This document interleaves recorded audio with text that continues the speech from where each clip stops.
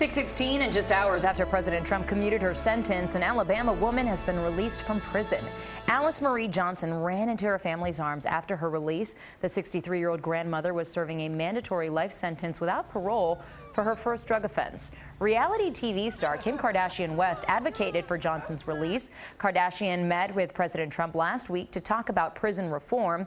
The White House announced the decision to commute Johnson's sentence yesterday. I'm feeling no handcuffs, nothing on me. I'm free to hug my family. Yes. I'm free to live life.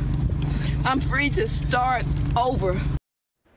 Kardashian reacted to Johnson's release on Twitter, saying it was, quote, the best news ever.